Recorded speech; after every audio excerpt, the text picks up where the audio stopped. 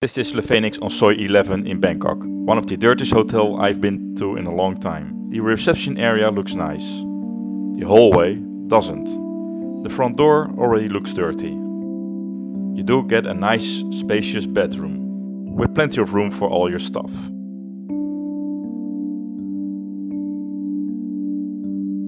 The bathroom looks outdated, but it is functional with a good shower.